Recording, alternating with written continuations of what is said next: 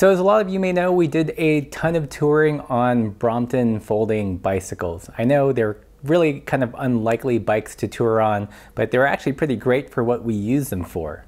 And during those years when we toured on Brompton, we learned lots of little tips and tricks. And in this video, I'm going to share one of those tips with you. I'm going to give you 4 reasons why you should always get the telescopic seat post, even though you aren't super tall. So find out why in this video. Welcome back, Pathless Peddlers, and if you're new to the channel, if you're looking for information and inspiration about traveling with your bike, bike touring, bike packing, bike fishing, and Brompton stuff, then definitely subscribe. This channel is for you. So like I alluded to earlier in the video, if you're new to the Pathless Pedal and don't know our backstory, we actually did a lot of touring on Bromptons. We rode from Oregon all the way up to Montana and did a big loop around New Zealand, all on these really unlikely folding bikes.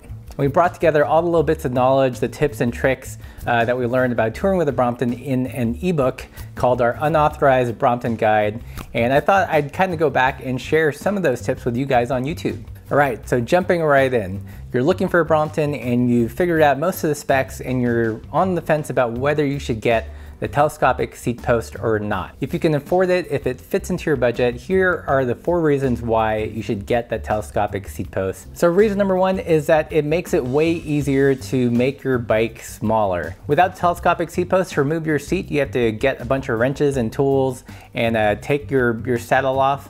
But with the telescopic seat post, you can think of it as almost a quick release for your saddle and you can pop it on and off, no problem. And often in our experience, those couple inches that you shave off by removing the saddle can make the difference between fitting the bike into a small luggage area, like say on the train or on the airplane or in the TSA scanner. So in terms of fitting your bike into these small spaces, having the telescopic seat post is definitely a necessity. So reason number 2, speaking of airplanes, we've found that it's much easier to convince people at the check-in counter at airports that the Brompton is not a bicycle if it does not have a bike saddle on it. You still have to apply a little bit of Jedi mind trick and call it something else like sports equipment, film equipment, like a dolly or something. And it's way easier to argue that case when it doesn't have a bike seat on it. So reason number 3 is that it's much easier to make micro adjustments on the saddle from that upper clamp.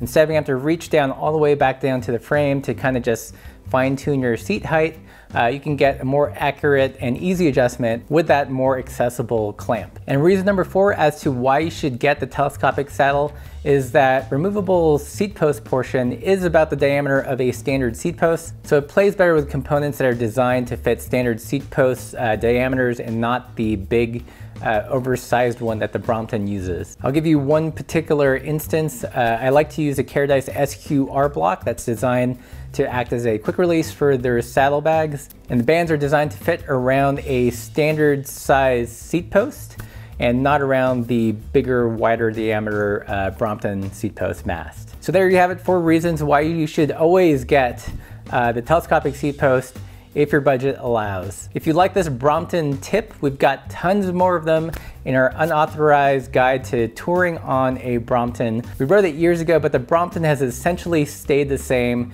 So the content, all the tips and tricks in there are still good. So how about you guys? Do you use the telescopic seat post on your Brompton? If you guys have any questions, leave those in the comment section below. I'll be sure to answer them.